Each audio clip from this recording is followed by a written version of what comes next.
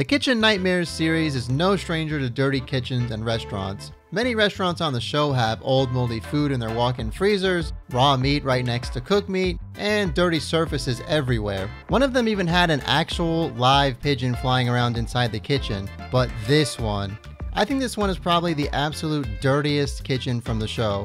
I'm talking rats, roaches, flies, all of it, in addition to rotten food and everything else. This was an episode that allegedly completely destroyed someone's career to the point that they tried to take legal action to prevent it from being aired on TV because of how bad they looked in the episode. The restaurant I'm talking about is called Dillon's. The episode starts off as usual. Gordon comes in, tries the food, and gives it some really harsh criticism. Not exactly an Indian classic, is it? It looks like a dehydrated turd. Maybe you're wondering, what kind of food does a restaurant called Dillon's actually serve? I definitely was. And herein lies the first problem with the restaurant. Martin, the general manager, describes the type of food they serve by saying, "This is an American-Irish restaurant with an Indianness connected to it." What? As customers, I think we all intuitively understand that it's important to have a clear identity in terms of what type of food you serve. Olive Garden has Italian food. Papa John's has pizza. Imagine if Papa John's was an Italian-Korean barbecue restaurant with an Irishness to it. Not only does it confuse people as to what they actually serve, but it really doesn't inspire any confidence that the types of food that they do serve will be done well. Usually you focus on one genre of food and do that one thing really well, not try to open a school cafeteria that serves 5 types of mediocre shit. To make things even more confusing, there's not one but 3 different managers in this tiny restaurant, all working under one owner. There's a floor manager, a general manager, and a operations manager. This really just sounds like they all do the same exact job but wanted different job titles. On top of that, there are 2 different chefs working in the same kitchen because the chefs cooking the Indian food don't know how to cook anything else. Basically, if someone orders something from the non-Indian menu, this manager that looks like he's from the 1920s goes back in the kitchen and cooks it for them. Given all of that, it's not really surprising that the food was pretty shit. Another huge problem is that right from the beginning of the episode, the show points out how many flies there are in the restaurant. Even while Gordon is trying to sample the food, he complains about the flies bothering him. To be fair, depending on where you're located, it can be pretty hard to keep flies from coming in when customers open the door. But damn, that's a lot of them. After trying the food, Gordon is apparently so offended by it that he asks the chef that made his fish to sit down and eat it. We haven't got any other chefs in the back that can cook this food? They don't know how to cook any Western-style food. Can you do me a favor? Yes. Eat that. I kind of feel bad for him, honestly. Interesting side note, after watching the entire series of Kitchen Nightmares again, I noticed that Gordon Ramsay was a lot meaner and more serious in the early episodes of the show. In the later seasons, he's way more easygoing and even cracks a lot of jokes. He still yells at people, don't get me wrong, but it seems more like he's doing it to try and get the restaurant back on track as opposed to just being pissed. In this episode, he seems more like he's genuinely pissed off. Maybe he was just having a bad day, I don't know. It would be pretty hard to be in a good mood after eating that food, I guess. Poor guy is just left there in the dining room eating his fish. Gordon then fucks off to the kitchen to give the chefs an ass reaming, and after complaining about how bad the lamb was, the chef reveals that the reason it tasted so bad was because the lamb they served him was old. Maybe the standard Cotton has a very high compared to mine. You think? But next is the part of the show where Gordon observes a typical dinner service, and it only gets worse from here. The dinner service is pretty much an all-around train wreck. The food is very slow to get out of the kitchen, despite the fact that they have several chefs working, in addition to 8 servers, all 3 managers, and the owner in the kitchen all at the same time. At one point, Gordon notices one of the line cooks is literally just standing there doing absolutely nothing. After asking him why he wasn't doing anything, the cook says he wasn't given anything to do. So Gordon calls over Martin, the general manager, who ironically appeared to be messing with his phone instead of working, and berated him for not doing his job as manager. Get me the general manager, Martin, please. All right. Martin! This young man's here, he's standing here, and he hasn't got anything to cook. You've got members of your team standing here getting paid, doing fuck all. I've never met a general manager so shit as you. If this was your money, would you let him stand here playing with his dick? That's what you're doing here, isn't it? You're riding Mohammed, you know. You're skinning that poor man. Yes, you fucking are.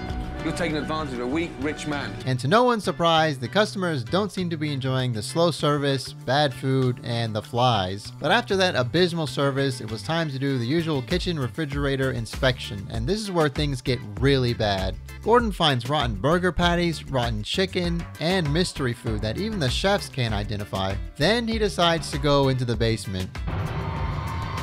What goes on down here? That's my sex dungeon. What's that smell? For God's sake! Look at that! Look! Cockroaches. I love how he's just like, what's that smell? For God's sake!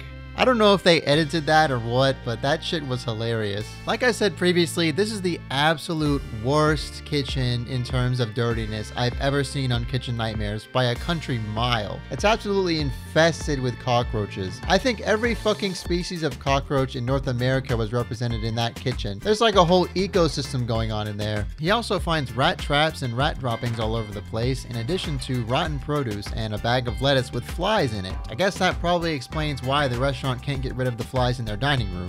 Now you might be tempted to say, yeah, it's gross, but it's in the basement, not the actual kitchen, so it's not that bad. But they do have a walk-in freezer down there, and they are using it for food storage, and you can see in multiple shots they're storing plates, trays, and all types of other kitchen implements down there. So it's not like they aren't using that area or anything. They're keeping cooking equipment and the food they use down there. Gordon calls over the general manager Martin again and starts ripping into him about how dangerously unhygienic the kitchen is. He also finds half a rotten tomato and realizes that they probably just served the missing half, which prompts him to frantically ask if it went out to a customer. That's been sliced. That's gone out. What is that? Where's it? Hey, madam, where's that tomato gone? Look, it's fucking rotten, you fucking idiot. It's rotten. Has a customer just been served a slice of tomato? No. The cameraman is just sitting there watching someone eat poisoned food. So after that, Gordon immediately shuts down the kitchen and goes on an absolute tirade that even the diners can hear. Shit you'd expect Tiger Woods to tee off with, look at it. Rubber, rubber, rubber! That's what I got given at the fucking park! He then gets what looks like a hazardous waste disposal crew, and they clean the kitchen top to bottom. And he even takes them to one of his nearby restaurants to see how clean the kitchen should be. Their reaction is basically, oh yeah, the kitchen should be clean. So after that groundbreaking revelation, Gordon does the usual menu redesign, and he also brings in a skilled Indian food chef named Vikas Khanna to help run the kitchen and keep them on track. And after seeing their kitchen, I think they need it. They also redid the whole interior of the restaurant, and what the fuck? You didn't fix the floor? Look at that shit. It looks like a clown threw up everywhere. Maybe they couldn't afford to change it or something. In any case, they relaunched the restaurant and changed the name to Purnima, but things do not go as planned. During the relaunch service, there's confusion among the staff, and that causes the kitchen to get backed up and food to come out really slow. The narrator of the show places pretty much the entire blame for the restaurant's problems on Martin, the general manager, who does seem to be a little bit out of his element. But after one of the other managers steps up, the service goes a little more smoothly, and they manage to get through the night. After the dinner service, Gordon sits down with the owner, Mohammed, and tells him that he really needs to get rid of one of his managers because he has too many. Gordon suggests getting rid of Martin and accuses him of being manipulative, but apparently Martin and the other staff were just standing off to the side within earshot during this conversation. Upon hearing Gordon's accusations, Martin gets pissed off and interrupts the discussion to say his piece. Between you and I, Martin has an amazing way of manipulating you. Tonight, Mohammed, I've never used you, I've respected you, I'm proud of what we've done, I've never cheated you. What's going on? You asking for manager to leave? You're recommending. You are enough, I've had enough. Because you have been insulting, you have been accusing me of chiefing this, I have nothing to be guilty of. You what? Nothing. You sat in it. Yeah. You ran it, you sat in it. Yes. You wasted it. Yes, I wasted it, yes. You encouraged it. This is my last night. I'm out of here. I quit. So, for some reason, after this huge confrontation, Martin decides to quit, which doesn't make a lot of sense to me. He was mad because he thought Mohammed would fire him, which is why he confronted Gordon, but Mohammed might not have fired him. If he really wanted to keep the job, then why did he quit instead of waiting to see if he was going to get fired? Gordon was definitely really hard on Martin pretty much the entire episode, but without having been there, it's hard to tell if any or all of the criticism was deserved. There are a lot of clips of Martin looking down at his phone and just standing around, but the show was filmed over the course of a week. Maybe maybe they only showed the times he wasn't working and omitted the times he was working, but it's hard to say. But that's pretty much how the episode ends. So now let's talk about what happened to the restaurant and its employees after the show. First, I think we have to talk about Martin, the general manager that Gordon heavily criticized. After either being exposed or made to look like a bumbling idiot on national TV, you know he's going to try and take some kind of legal action. And on June 19, 2007, Martin filed a lawsuit to try and get $3 million and an injunction to stop the episode from airing. Now, I'm obviously not a lawyer and I don't have any legal education, but I read through all the legal documents I could find on the issue, and I'm going to try my best to break it all down. The entire complaint was 61 pages in total. So what did Martin accuse Gordon of doing? This is where things get a little bit wild. I'm going to paraphrase a little bit here, but basically Martin accused Gordon and Kitchen Nightmares of faking a lot of the show, setting up an elaborate scheme to frame him and have him fired, and even assault. Yes, he accused Gordon Ramsay of assaulting him during the show. Let's start with that. The complaint reads, on April 8, 2007, while producing the Dillon show, Ramsay put his face several inches from one of plaintiff's ears and screamed into the plaintiff's face, "When I go for a shit, you are the little bit of shit I just can't get out. I really wish that part had made it into the final show." It continues. Plaintiff had learned prior to April 2007 that Ramsay was a martial arts expert and had served in the British Special Forces, and had the skill, if not the experience, in crippling or killing victims who were unprepared for or defenseless against any such assault. In another part of the complaint, he says that Gordon was a captain in the 23rd SAS unit and called him one of the most feared persons in Britain. Okay, we gotta stop right there. Gordon Ramsay has not served in the military and he is not ex-Special Forces. I don't know where Martin got that from or why you would make up a claim like that is extremely easy to look up and disprove, but yeah, not true. As far as him being a martial artist, using the Wayback Machine, I was able to find an interview that he did with Playboy a while back where he says that he does have a black belt and practices martial arts, so I guess that bit is true. But as to whether or not he's a killing machine that's guilty of assault for yelling at someone, I'm not convinced. Next, let's look at allegations that the show was partly faked. The complaint is littered with accusations of the show being faked and just generally being dishonest. He claims that the customers were hired to be actors for the production, were paid $75 each, and were required to sign releases. He also claims that, upon information and belief, Ramsay and one or more of his producers and production employees had planned prior to commencement of the Dillon's production to falsely blame someone for various conditions fabricated by Ramsay and or his staff, such as 1. Discovery of rotten meat, 2. Discovery of rat droppings, and 3. Choosing a wobbly chair and having Ramsay sit down on the chair. He also claims that there was an incident where Gordon pretended to smash his cell phone and make him pick it up off the ground. It says, on Sunday, April 7th, 2008, on the sidewalk in front of Dillon's, Ramsay grabbed plaintiff's cell telephone, substituted a different cell phone without plaintiff's knowledge, then threw the substitute phone onto the sidewalk, then directed plaintiff to retrieve the phone. This forced plaintiff to get on his hands and knees on the sidewalk to look for what he thought was plaintiff's phone without success. Meanwhile, Ramsay dialed plaintiff's cell phone number in front of various production staff and Dillon's employees and left the following message for plaintiff. "Hello, General Manager. Gordon here. Can you get your arse back to the restaurant and attempt to do your job, please? Now, quickly.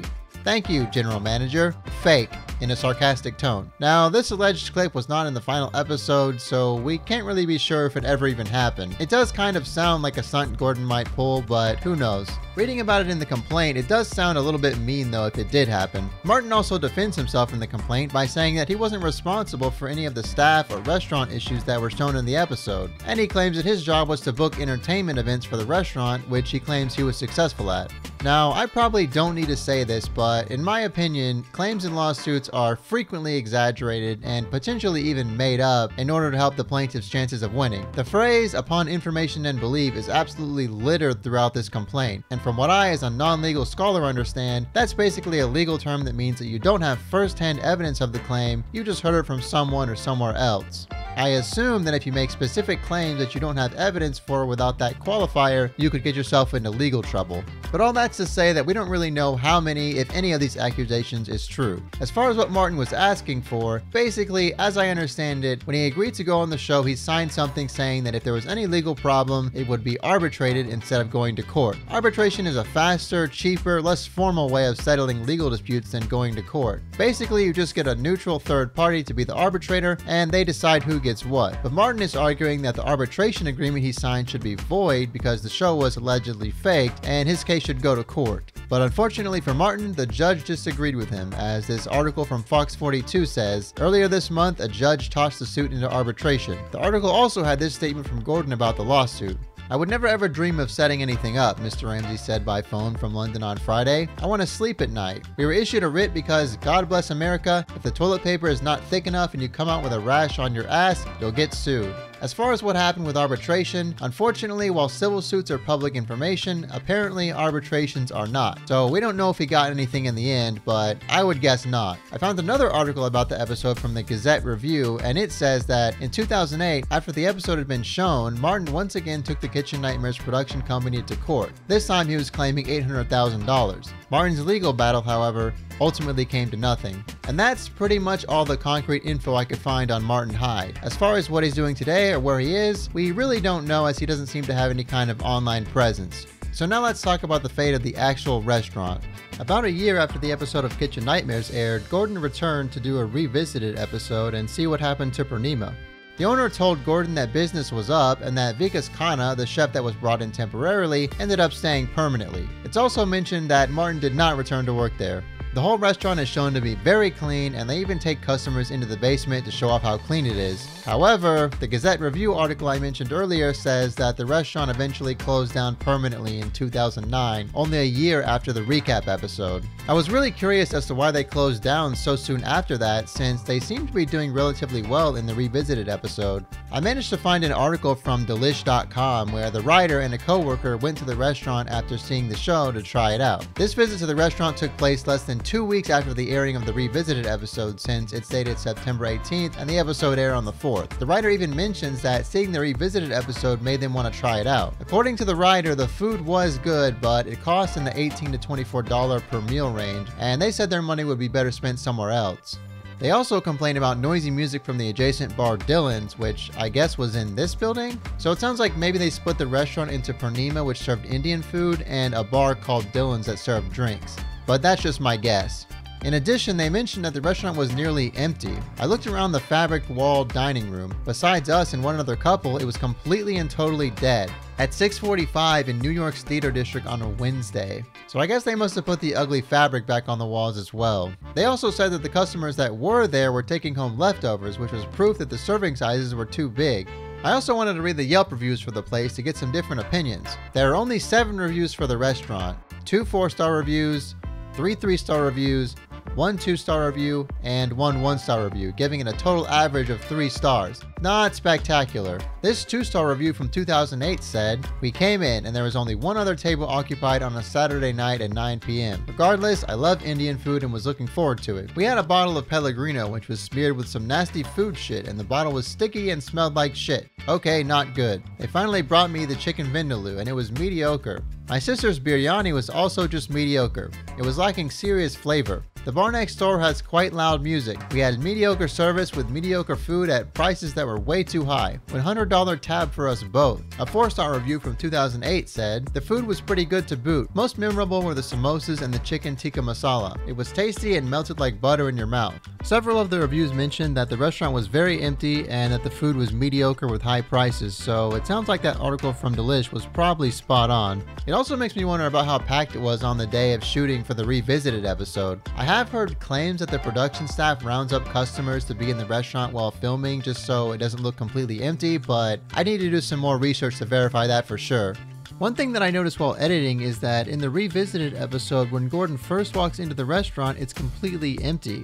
Maybe he got there early before their normal operating time so the customers wouldn't be disturbed, but you can see in this shot just before he walks in, it looks like daytime. It doesn't really look like early morning to me, and if they weren't open for lunch, I think Gordon would have changed that immediately.